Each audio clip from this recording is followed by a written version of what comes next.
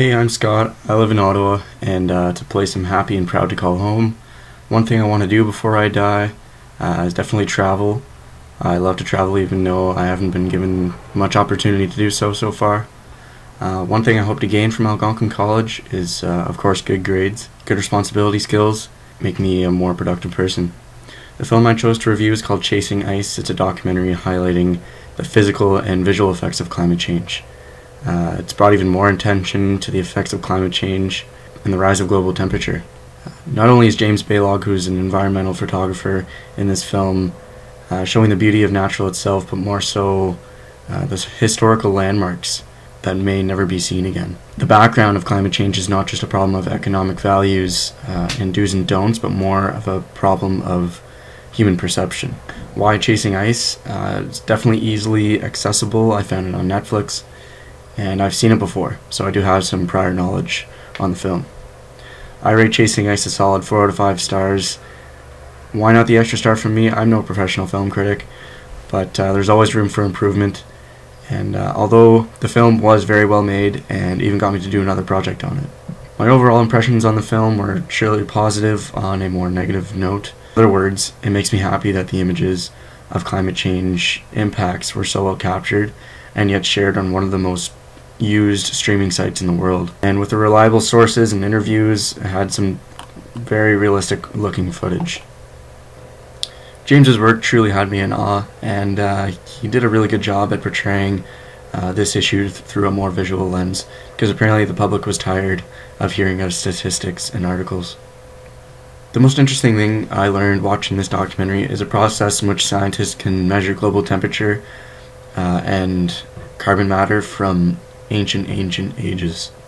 So by drilling a hole in the ice of a glacier or an ice sheet, they can pull out this cylinder of ice from the ice sheet, and in the ice sheet is little tiny air bubbles that have been trapped there for hundreds of thousands of years. Just by measuring the carbon content of these little air bubbles, they can measure the global temperature from that age.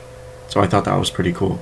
Talk about world preservation, I find it kind of ironic that we determine those results in such a fashion in order to get a message across. Those little tiny air bubbles have been preserved for hundreds of thousands of years, yet we as humans can't seem to preserve the air we're breathing in right now. I also enjoyed an analogy of an interviewed scientist by the name of Gerald Meal, who's a senior scientist at the Natural Center of Atmospheric Research. His analogy was that he related the effects of a baseball player on steroids hitting a home run to the effects of climate change. Steroids come naturally in our body in very small amounts, but just by adding a little bit, piece by piece, we enhance our performance state and are more likely to hit that home run. Same thing with climate change. Carbon comes naturally in the atmosphere, but just by adding it, it keeps building up. Therefore, we're more likely to increase the Earth's energy to react to climate change, which brings our attention to something called the tipping point, where you won't be able to get that ball back from that home run. This film made me feel embarrassed for a species who has caused such destruction to our planet. And at one point in the film, they showed the largest calving event ever on tape.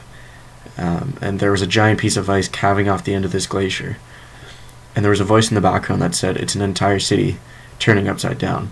This kind of made me think, what if it was an entire city? What if nature previously chose for us to live on glaciers? Who knows? The action that I chose post-viewing, I've definitely been recycling more. But on a more larger scale, the action that I'm taking is simply taking this course of environmental studies to advance the objective of better preserving our planet. I believe the purpose of environmental documentaries is to show the world what we've become as a conquering species of this planet, and to address the public on what they don't see in their garden or in their backyard, in their neighborhood. I believe the depletion of the ozone is definitely the most threatening problem that the environment has to face. If we had a carbon-free atmosphere, the coral reefs would likely thrive, or at least not be threatened by humanity, and our marine life would have greater numbers. Chasing Ice has definitely had a large impact on the way I see the world, and James Baylog has truly inspired me to do more about the greatest threat that humanity has ever faced. Thanks for watching.